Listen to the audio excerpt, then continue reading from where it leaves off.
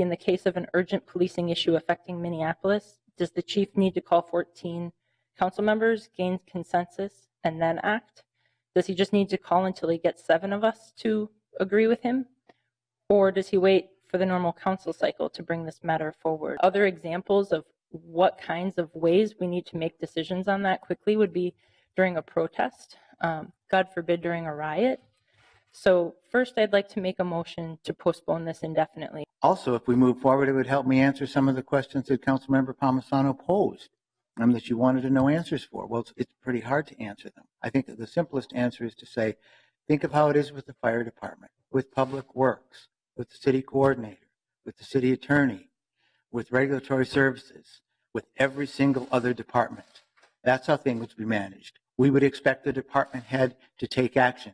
Maybe they'd confer if they had time with the mayor, the council president, the committee chair. Maybe they wouldn't. The police chief would certainly have all the authority and ability to respond to any kind of emergencies that they have now based on the policies that we've already set. Oh, that's right. Based on the policies that the police chief and the mayor have set, because the council doesn't get to set those policies.